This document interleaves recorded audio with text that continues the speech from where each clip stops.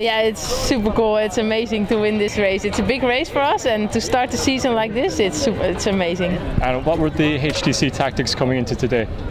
Well, defending the jersey, so we wanted to keep the bunch together, and because I had a lead of 15 seconds over my teammate, so that was perfect, and then 21 seconds to the next girl, so we had to keep that, and if we were always in control of the race, so it was perfect. And did you have ambitions to try and win the stage today, or was it simply to defend the jersey? Actually, it was to defend the jersey, but then in the end I had a pretty good position, and then I was like, oh, now I have to sprint also, and that worked out pretty well, but I didn't win. But I mean, usually I'm not a bunch sprinter, but today was pretty okay. So. And the men's race begins on Sunday. Do you think that the men and Mark Cavendish in particular will be able to follow in your wheel tracks? Yeah, of course. They are also the best team in the world, so I think they will show something here. Yeah.